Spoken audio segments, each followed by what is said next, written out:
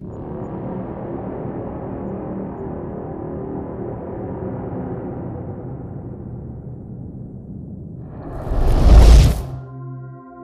in the outer reaches of the solar system could be lurking the hypothetical Planet 9. In part 1, we looked at why scientists think the planet might exist, where it could be hiding, and what it might be like to stand on its rocky surface.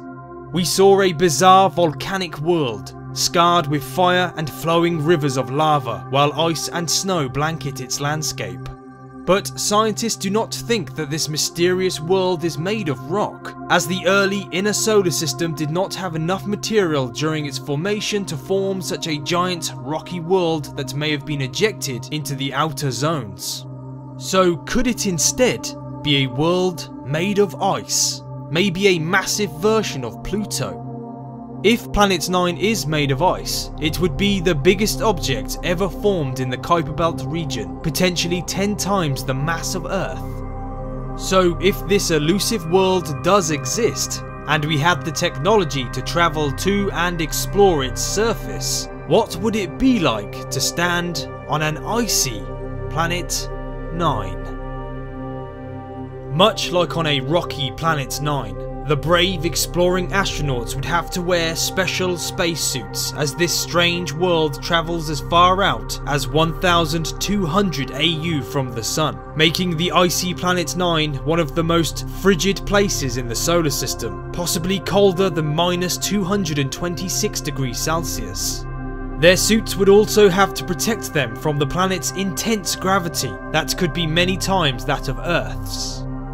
Looking across an icy Planet 9, the explorers might observe exotic ice mountains and sharp ridges towering in the distance. They might see valleys and smooth regions with ice flows both into and out of ancient basins.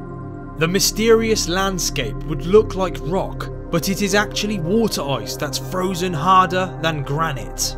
Because Planet 9 orbits so far from the Sun, distant galactic explosions that cause cosmic rays and stellar winds would crash into the strange world, potentially causing the formation of complex molecules on its icy surface.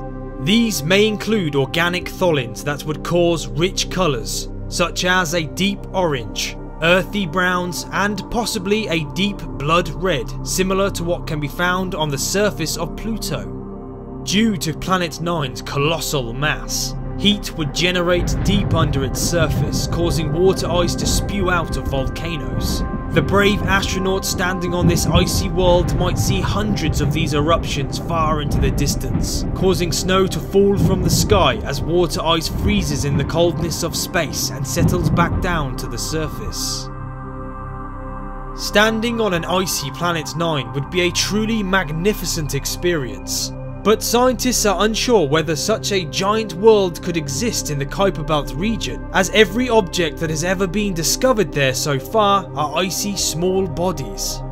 Probably because there wasn't enough material left over in the outer reaches of the solar system that could form large planets such as the hypothetical Planet 9. So if science suggests that Planet 9 couldn't have formed in the rocky inner solar system, and that it also couldn't have formed in the icy outer regions, then where might it have come from if it does exist? Could it be a rogue planet that once orbited another star, or could it actually be the 5th giant gas planet in our solar system? Find out in part 3.